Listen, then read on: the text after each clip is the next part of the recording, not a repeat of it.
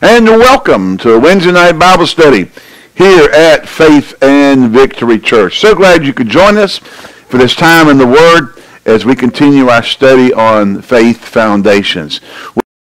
Wonderful time to spend together, and I'm excited about sharing tonight's lesson with you. And we're going to jump right straight in here with both feet, all right? Praise God. You can go ahead and get your Bible turned to 2 Corinthians chapter 1. We're talking tonight about faith versus feelings. Faith versus feelings. Smith Wigglesworth, the great English apostle of faith, once made this statement: I can't understand God by feelings. I can't understand the Lord Jesus Christ by feelings. I could only understand God the Father and Jesus Christ by what the Word says about them. God is everything the Word says He is. We need to get acquainted with Him through the Word. Praise the Lord. So often you hear people say, well, I feel like. Basically what they're saying is their opinion about it is, and not what the Bible says. I feel like God does this, and I feel like God thinks this way. Well, but there's no basis for it. I even had a discussion with someone today, in original creation, that, they felt like God created multiple atoms around the planet and Eve, and it wasn't just one atom. And when you try to discuss it with them, they just shut you down. We're not going to agree, and we don't need, this kind of thing, and their opinion is, and you could have 9 theologians, and they would have different opinions. Well, you could have 9 theologians with 9 different opinions, and they could all be wrong. What the Word says is true. And, the Bible makes it clear. By one man sin passed unto all. Hallelujah. Sin entered in. God created Adam and Eve. If you look at the lineage, God was the father of Adam in reference to He created him individually, and then everything else was procreated from there. And that's the same thing is true with all Scripture. We can come up with our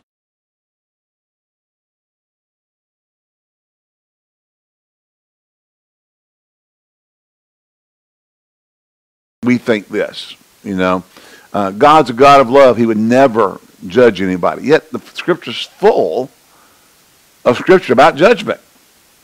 So we can't go by that. We always have to go by the Word. Our feelings and or opinions are irrelevant to the written Word. They must come in line with that. Hallelujah. So, let's look, if you will,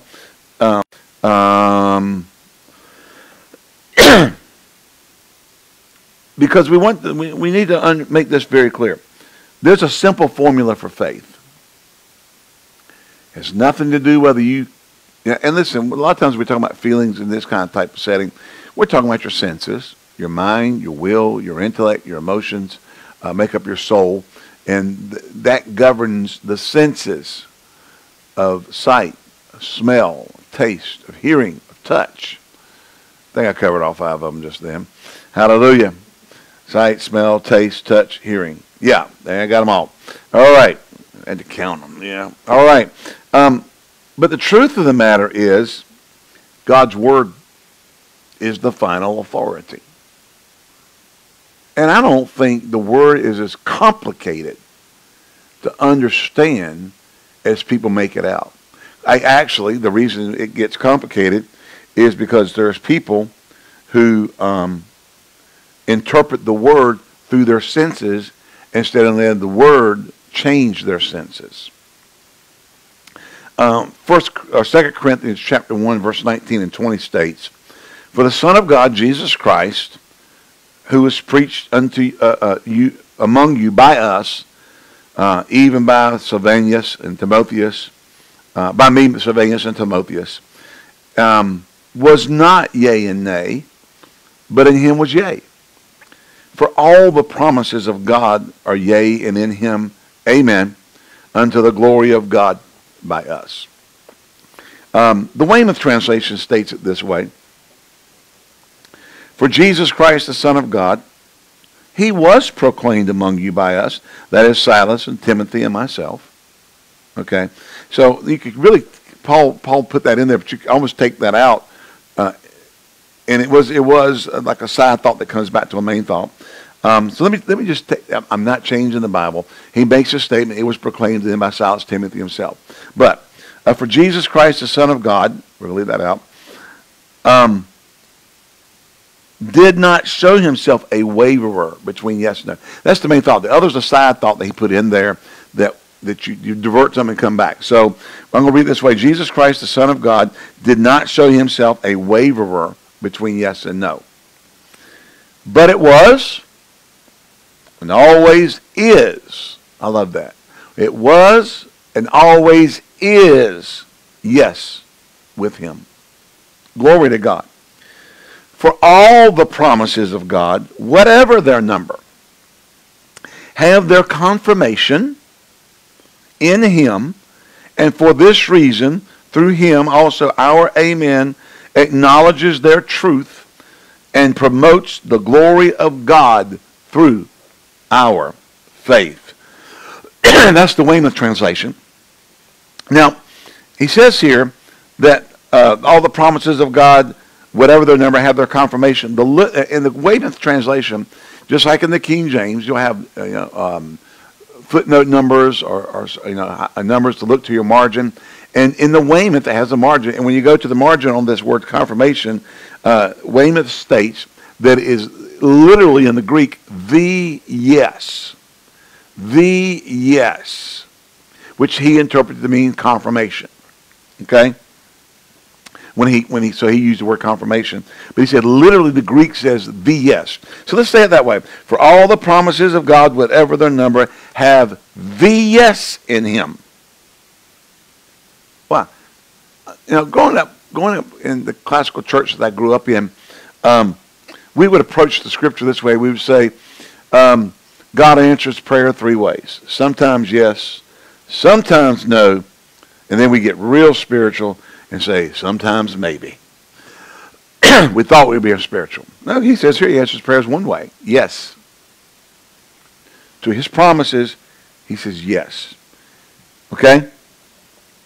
Our amen acknowledges their truth. In other words, the word amen means so be it. It is an agreement term. So be it. Their truth and promotes the glory of God through our faith. Praise God. And so here we have it, that the promises of God, the Word of God, have to supersede our feelings, our senses. Amen? Look at Mark 9:23.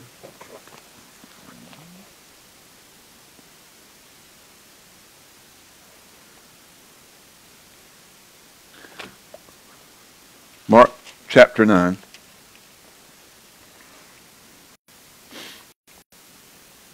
And we could really back up. Verse 21, remember Jesus had come down and there was a parent there who was just distressed because the disciples couldn't cast the devil out of his son. And he asked the father, how long is it ago since this came unto him? And he said, of a child. And oftentimes it cast him into the fire and into the waters to destroy him. But if thou canst do anything, have compassion on us and help us. In other words, if you can, help us. Jesus said, if thou canst believe, all things are possible to him that believeth. See, it's not a question of his ability, but of your faith. He put it right back on him. So it wasn't a question of whether he could. The question was, can you believe? Hallelujah.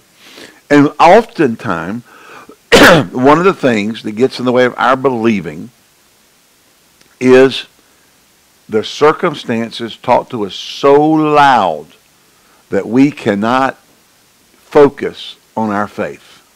The circumstances preach to us. The circumstances, they hoop to us. They go, yeah, you're going to fail.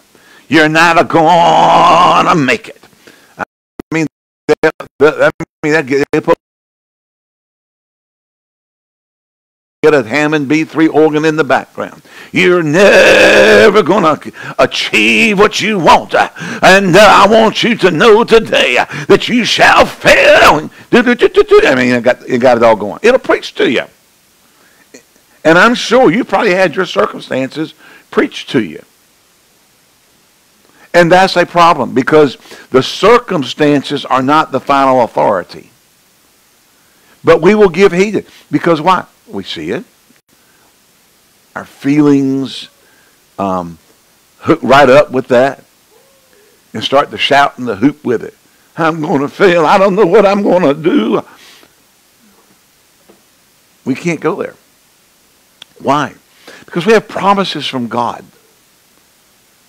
And what we have to do is believe. If thou canst believe. Amen?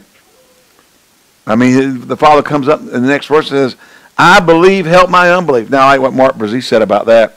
He said, what the man says was, Lord, I believe, my head's giving me a fit. Well, see, faith is of the heart, not of the head. Amen? Glory to God. So you can believe in your head, give you a fit. Praise the Lord. Hallelujah. And so you have to come to the place where the circumstances don't override faith. Look at Romans chapter 4. Romans, the 4th chapter. Now we know, when we study this, that in Genesis, the 13th chapter, God appeared to Abram when he was 75 years old and told him that he would have a seed. He'd be the sand of the seashores and the stars of the heaven. And then he returned at 90 and 9 and said, I'm El Shaddai. Walk before me and be perfect, even as I am perfect. And says, as for me, my covenant's between me and thee. And then he goes on once again and reiterates what he told him 24 years before. And then states that he would have a son that same season next year. Hallelujah. And Abraham laughed within himself and said, and the Lord basically rebukes him. And he kind of snaps out of it and tries to offer Ishmael as the substitute. And that's a whole nother deal there. Sarah got fed up waiting, so she offered him her handmaiden. He went into the handmaiden, had a child. She got upset about it. And then we got Ishmael to deal with. And the Lord says, I'll hear you. I'll bless him. But that's not the promise. Your name is named Isaac. And in Isaac shall thy seed be. Hallelujah. And so Romans in the 4th chapter, in referencing this event in Abraham's life, verse 18 states, who against hope believed in hope. Now, we've quoted that before from the Weymouth. Under utterly hopeless circumstances, he hopefully believed. Hallelujah. That he might become the father of many nations, according as it is written, according to that which was spoken, so shall thy seed be. Now let's look at verse 19. And being not weak in faith, he considered not his own body now dead when he was about 100 years old, neither yet the deadness of Sarah's womb.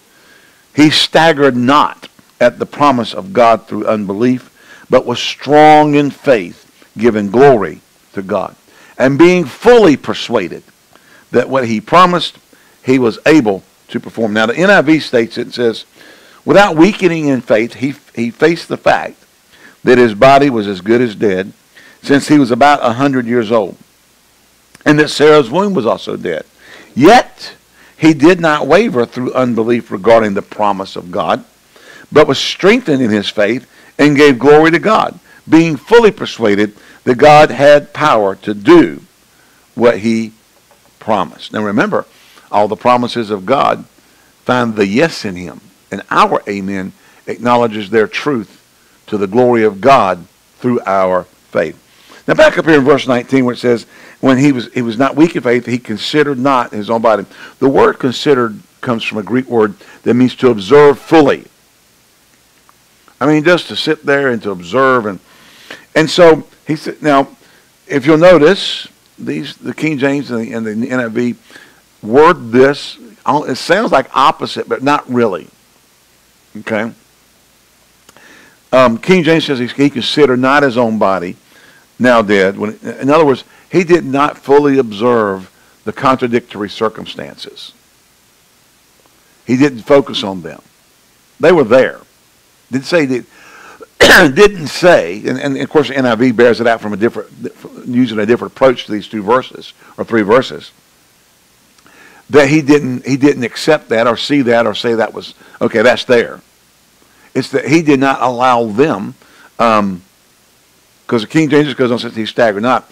The NIV uses the point and an antithetical point, yet he did not waver. So they are expressing the same thought, but wording it and constructing it differently, but coming into the same place. In other words, the circumstance was he was old.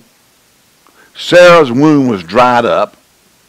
It ceased to be with her after the manner of women for years.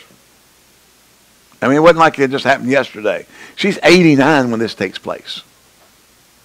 Okay? And praise the Lord. And the Bible says, okay, there's the circumstance. But I've got the promise of God. You see, when we're talking about faith versus feelings, we're not going to talk about Christian Science and deny what's there in the physical. We're not going to deny something that is taking place. And I've got water on the top there in a cup. Can I get that? My throat's it's trying to tickle me. Hallelujah. I'm sorry, guys. I need to have a little something to drink. Praise the Lord. When we have circumstances going on and situations going on, and we are facing, what are we going to believe? Now remember, at the end of chapter 52 of the book of Isaiah, it says, Lord, who hath believed our report? And to whom is the arm of the Lord revealed? Amen. We sing that song. Whose report will you believe? We will believe the report of the Lord. Amen. And excuse me. Thank you for your patience. Hallelujah. There's a report. There's a report from circumstances. Like I said before, they will preach to you. They'll rise up with every bit of authority and the declaration of their reality, and state that they are the real thing. Hallelujah. When the truth of the matter is, as Jonah says, they're lying vanities. Hallelujah. They're lying vanities. Praise the Lord. And the Bible says that Abraham had that circumstance that was a lying vanity. Why? It was a lying vanity because God had said that you will bear a son, you will name him Isaac, and he shall be multiplied, he shall be the seed, that I'll fulfill my promise, that you'll have the sand of the sea, your seed will be as the sand of the seashores and the stars of the heaven. Glory to God. So, it was a lying vanity. It was a circumstance that in the natural was real. Yet, there was a promise made. Who against hope believed in hope, hallelujah, that he might become the father of many nations, according to that which was spoken, so shall thy seed be. Hallelujah. Can you say amen? And his faith was not detoured by the circumstances. His faith was not, he didn't stagger. He didn't go, yeah, the Lord gave me a word, but oh my God, how's this going to happen? I'm in trouble. This is a mess. I'm so old. Look at my wife. Oh, dear Lord. She's 89. and cease to be with her after the manner of women. I mean, how are we going to deal with this? How are we going to handle this? I mean, what am I going to... See, he's not doing all that. The Bible says he staggered not. Why? Because he chose to believe God's word. And God, and God doesn't give his word so that we can go, Lord, do such and such if it be thy will. If he's given us his word, it's his will. If he's declared it in his word, it's his will. I'll say it one more time. If he's declared it in his word, it's his will. Amen. And the Bible says this. I love this. He staggered not at the promise of God. Why? Because, what we read earlier from the Weymouth, hallelujah, in 2 Corinthians, for all the promises of God, whatever their number, have the yes in him. Have the yes in him. Hallelujah. And for this reason, through him also our amen acknowledges their truth. What? The truth of the promise. The truth of the promise. The truth of the promise. Hallelujah. It's a higher truth than your circumstance. It's a higher truth than what you see. It's a higher truth than what you taste. It's a higher truth than what you see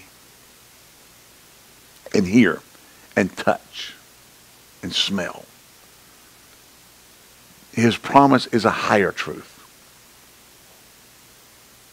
And Abraham was able to leap over contradictory circumstances to the promise of God because he accepted it as the higher truth.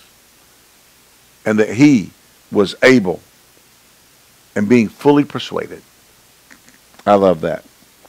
Fully persuaded that what he had promised, he was able also to perform. Hallelujah.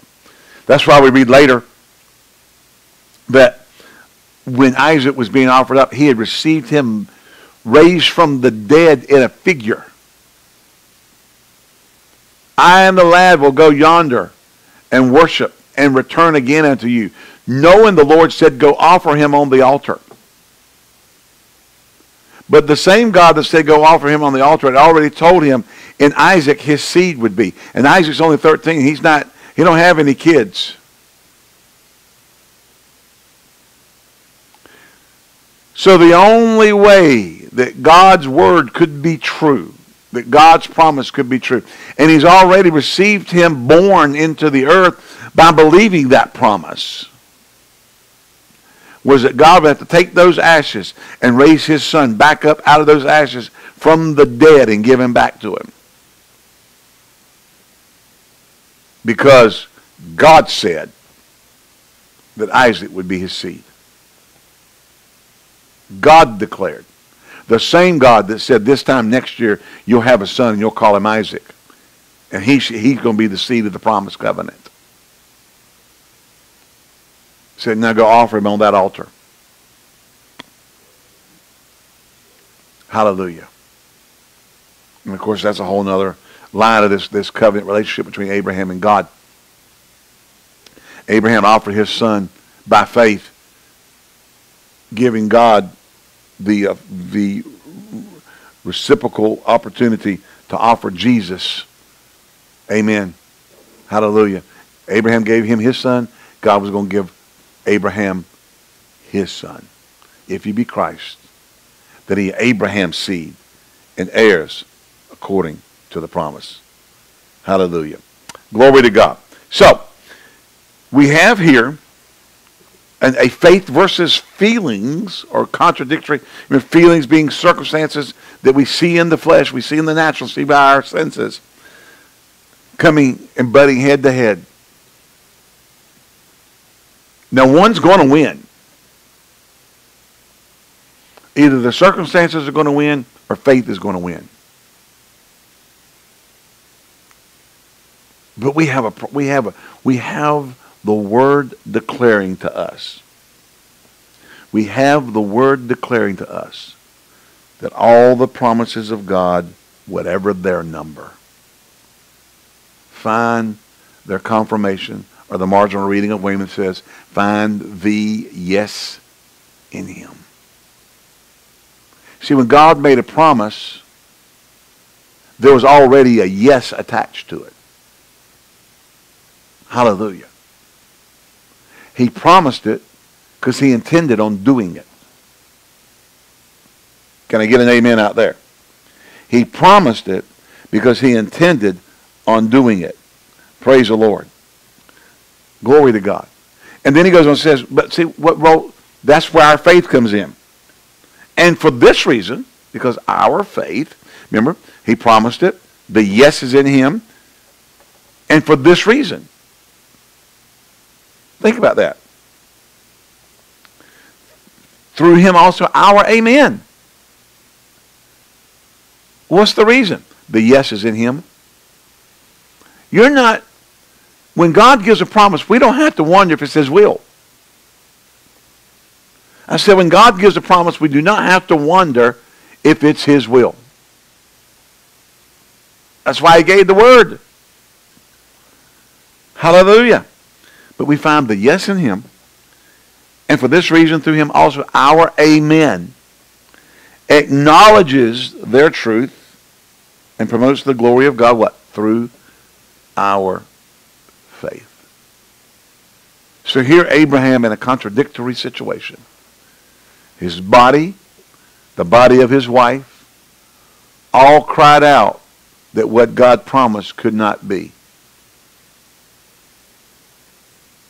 Let me say that again. Abraham's body at 99, Sarah's body at 89, all cried out that what God just told Abram could not be. But Abram believed God according to that which was spoken. So shall thy seed be. And received the answer. He received by faith. And then, in Genesis 18, the Lord appears to Abram again. He cooks the meal and so forth, and is talking about the event that was to come. And Sarah overhears it. She's laughing on the other side of the tent wall. And the Lord wants to know why she's laughing. She said, I didn't laugh. Yeah, I heard you laugh. Go lie to the Lord. Because she got busted. Hello? And he straightens that out. And then here comes along little baby Isaac. Hallelujah. Amazing what happens when you get into faith. I say it is amazing what happens when you get into faith. Praise God. When you get into faith, when you accept. So faith is not saying, I'm not 99. That's stupid. Faith is saying that I might be 99, but the Lord said I'd have a child. And I'm going to accept the promise of God. Hallelujah. And then receive that answer and receive that promise. Amen. Glory to God. So let's look, if you will, to the 4th chapter of the book of Philippians. Philippians chapter 4. Now remember your 4 epistles of Galatians, Ephesians, Philippians, Colossians, the General Electric Power Company. Hallelujah. That'll keep them in order for you. Those 4. Forget the rest of it. That'll keep those 4 in order for you. Huh? Go eat popcorn. That could be a bad confession for some folks. So we don't want to mess up anybody's keto diet. Glory to God. Be careful for nothing, but with everything by prayer and supplication and thanksgiving, let your requests be made known unto God. We have to praise God for the answer. We have to accept his word and then praise him for the answer. Thank him for the answer. Thank him that his word is true. Well, praise gets our mind off of the circumstances and gets it on God. When we get our mind on God, hallelujah, and not on the circumstances. Amen? Hallelujah. Great peace. Hallelujah. I believe I may be paraphrasing this a little bit, but great peace have they whose mind is stayed on thee. We have to keep our mind stayed on him. Hallelujah. Focused on him. And notice what happens when you keep your mind on him. Amen? Be careful for the anxious. The word anxious here means careful. Careful means anxious.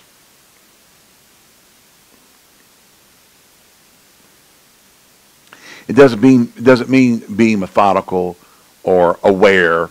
It means being anxious. Okay? So be anxious for nothing, but in everything by prayer and supplication with thanksgiving, let your requests be made known unto God. And look what happens. And the peace of God, which passes all understanding, shall keep your hearts and minds in Christ Jesus. Think about that. What's going on with the mind? The mind is connected to all your feelings, your senses. And it's wanting to interpret all that stuff. And it's wanting to lay hold of all that stuff. It's wanting to import all that information. While faith is overriding that information with a promise from God that says, say amen, agree with it, and receive it, and walk in it. Glory to God. Let's go and we'll conclude over here in John 20. Over in John 20.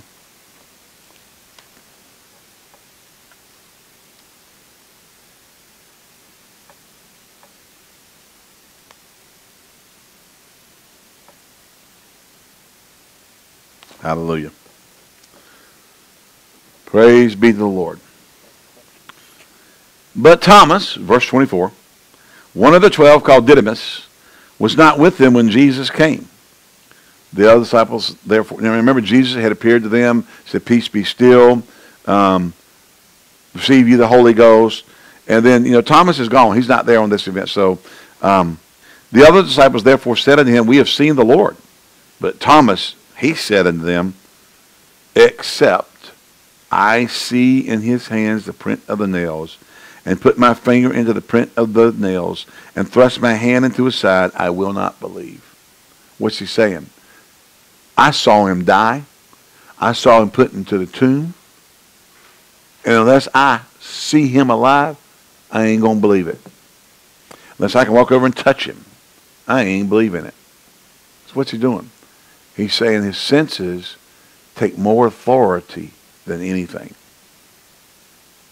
And after 8 days again, the disciples were within, and Thomas with them. Then came Jesus, the doors being shut, and stood in the midst and said, peace be still, or peace be unto you. And he said unto Thomas, reach hither thy finger, and behold my hands. Reach hither thy hand, and thrust it in my side, and be not faithless, or as the margin said, unbelieving, but believing. Be not faithless, but believing. And Thomas answered and said, my Lord and my God. And Jesus said unto him, because thou hast seen, thou hast believed. Blessed are they that have not seen, and yet they have believed. This was not a commendation to Thomas. It was a rebuke. Amen? You'll never get Abraham's blessings with a Thomas kind of faith. Now I know that's the old David Ingalls song. You'll never get Abraham's blessings with a Thomas kind of faith. The mountain will just stand there in the same old place. If you have to see it first, believe it, touch it, or taste. You'll never get Abraham's blessings with a Thomas kind of faith. Okay. Love the song. All right. Anyway, you're not going to get the blessings if you got to see it. If you're going to have Thomas's faith. Thomas's faith is, I must see it to believe it. Jesus said that faith is, they believed even if you can't see. And that's the man who is blessed, not the Thomas guy. Now, Thomas got straightened out. And church history tells us he worked many miracles and did many signs and wonders. But Thomas was here in verse 25 where he says, except I see the print and nails. That was his feelings overcoming faith. He was saying, my feelings are more real than faith. My feelings carry more authority than faith. Then Jesus appears and rebukes him for that. And we know from church history, he became a mighty worker of miracles. Went down to some tribes in Africa that worshiped the water. They would go out in the rivers and splash water, and then they worshiped the rainbow crystals that would be created from the splashing in the water in the sun. And he commanded the waters to stand still, and it froze in the air. They all got saved. Hallelujah. Praise God. Can you say amen? And that's church history. And so Thomas was moved by his feelings until Jesus he had to get a message to him. Your feelings don't and cannot reign supreme. Your senses are not final authority. Hello?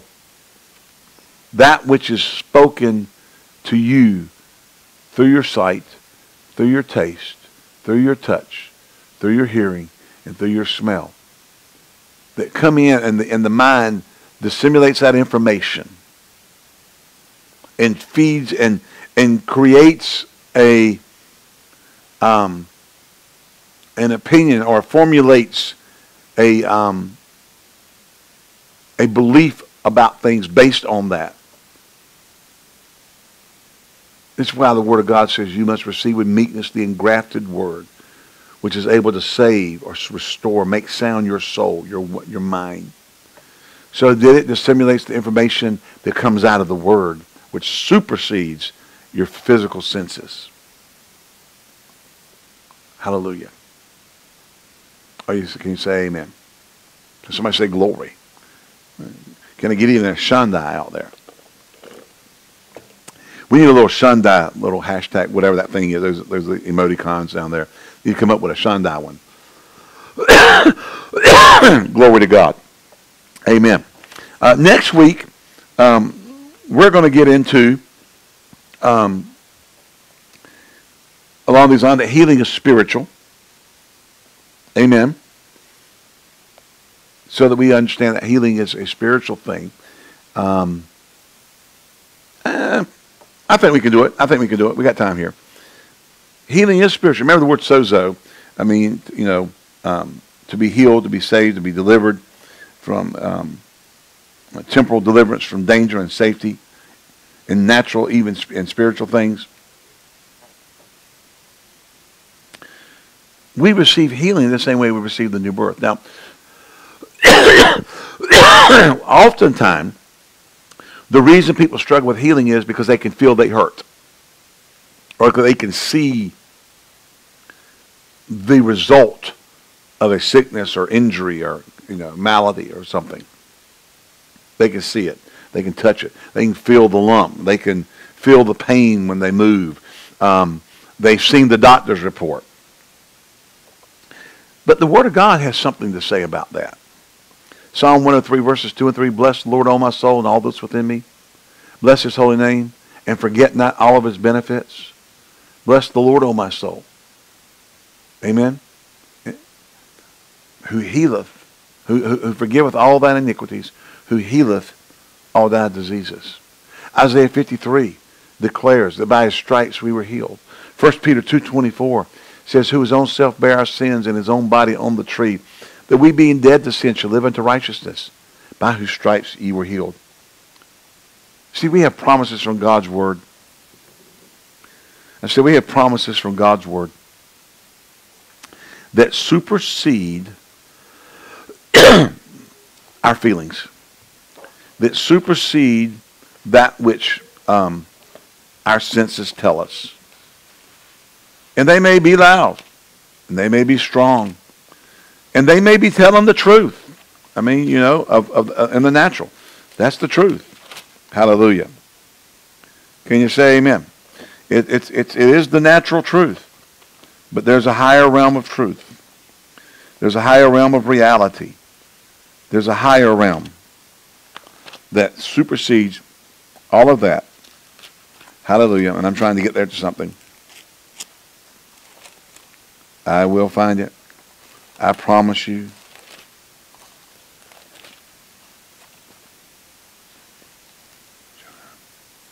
Jonah chapter 2. Hallelujah. Listen to verse 8. This is. Write this down. Jonah 2:8. Write it down.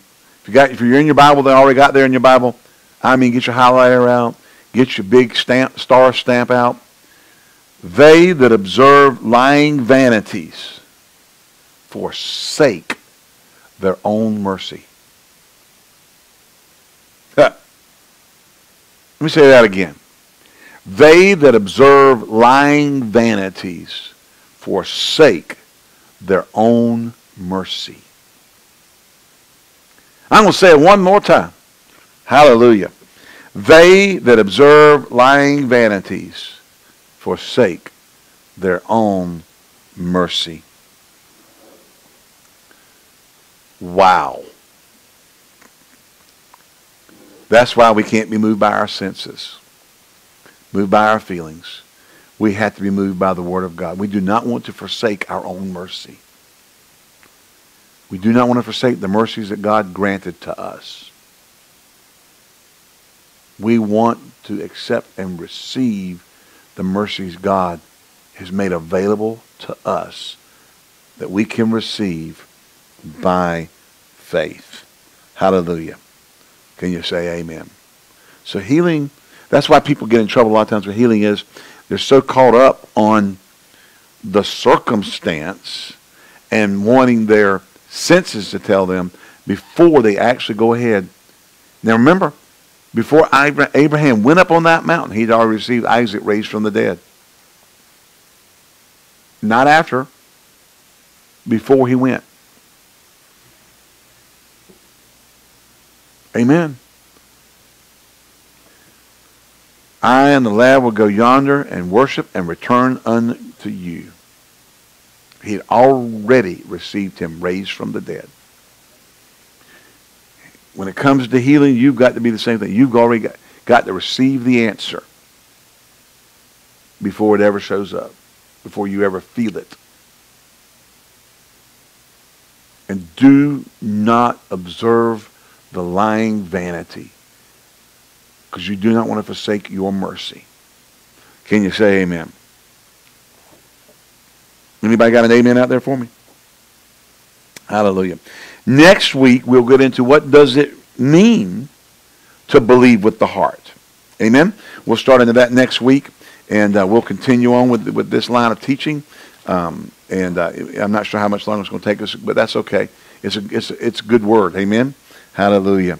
Praise the Lord. So say this with me. Say, I will not observe lying vanities,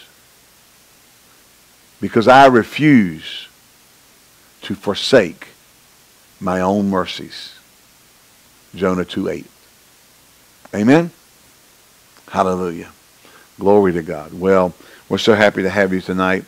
If you're giving for your midweek offering, you can do that electronically through PayPal or the Cash App. And we'll just pray. Father, we thank you for those giving right now in the name of Jesus, that you bless them, that you open up heaven's windows and empty out blessings they don't have room enough to receive. In Jesus' name, amen and amen. Hallelujah. Well, don't forget to be with us again on Sunday and live and in person as we are meeting at New Life Family Church on Sunday afternoons at 12:30. We would love to have you in person. It's just so much better. And I tell you, there's some things happening right now in the Spirit. I need for you to be there. We're coming into something. We're coming into something in the Spirit, and we need to be in anticipation of it. Hallelujah! And I'm telling you, you're going to want to be there when this is manifest. And I just don't know when, but I know it's coming. Hallelujah! Praise the Lord. Glory to God. Well, sure appreciate y'all turning away from whatever else you were doing, and tuning in, hallelujah, to tonight's service. Look, we sure love you. We appreciate you. We're blessed by your continued connection to the church and the ministry and your support. And I want to give you these words once again from 1 John chapter 5 and verse 4. That whatsoever is born of God overcometh the world. And this is the victory that overcometh the world, even our faith. We love you. God bless you. And we'll see you next time here at Faith and Victory Church online.